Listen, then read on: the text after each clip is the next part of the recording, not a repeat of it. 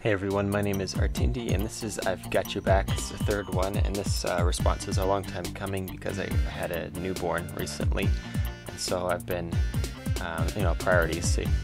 But new babies take priority over new videos. So this question comes from Mathis. He was wanting to see a tutorial on how to have your character die when it collides with an enemy, so he's just wanting to see collision, and I have a really simple example here where when I collide the blue square turns yellow. That I guess means death, but let me kind of show you how I've done that. So I've set up a really simple world, just like I said, just two squares, blue and red, and all it does is move right, and when it collides it dies. But I don't do the way that I think normal collision occurs. So there is a way to detect when collision boxes touch other collision boxes, but it takes many lines of code, and to me it's rather frustrating. It might work better in the long run, but the way that I like to do it is actually using Area 2D nodes. So let me show you how to do that. So you have your kinematic body, just your main player. It's got its sprite and its collision shape. So this is standard things that you'd probably have in any player character that you have, sprite and asset and all that. So the thing that I've added is the Area 2D node and its own collision shape. So the Area 2D node has to have its own collision shape, and in this case I made the collision shape just barely larger than the collision shape of the character. So it's just, I think it's like a quarter of a pixel larger.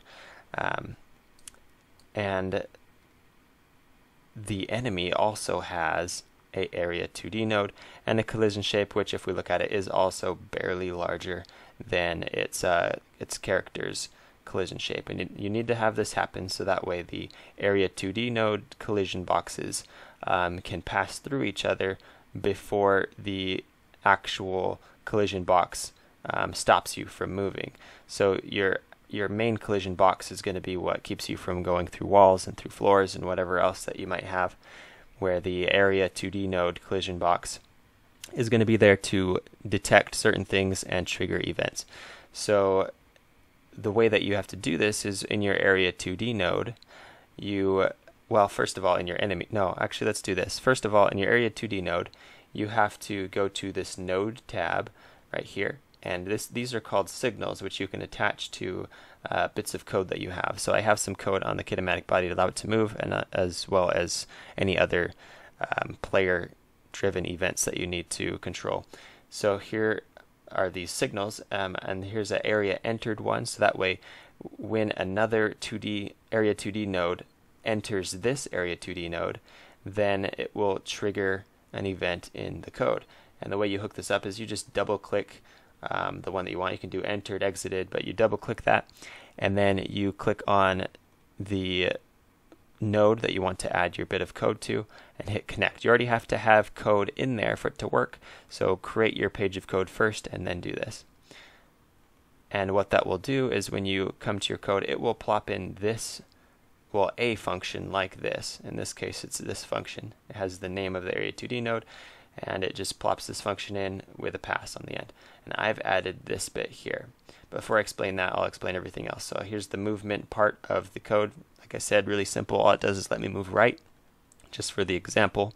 And then I have a die function, which turns the square yellow.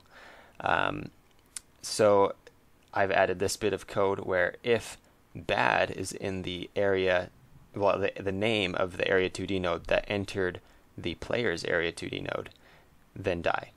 And so I've named the enemy's Area 2D node bad, and you can name it whatever you want. You can name it enemy or deadly. In the game that I'm making, I've named them deadly, so that way anything that I want to kill the player, I can just name that its Area 2D node deadly, and then anytime the player's collision shape is